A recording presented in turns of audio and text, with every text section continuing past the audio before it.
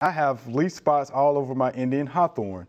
What is it, and can I control it? Walt, we're going to throw this to you first. Well, I'm thinking entomosporium, leaf spot. And basically something with chlorothalonil or mancozeb will usually take care of it.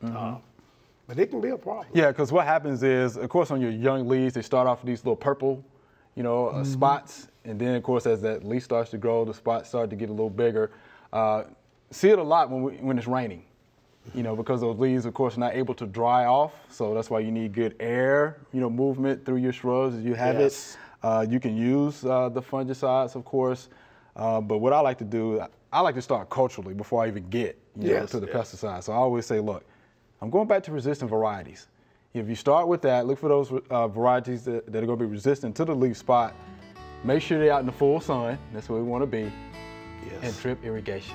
Because when you start watering overhead and the leaves are not able to dry off, fungal spots.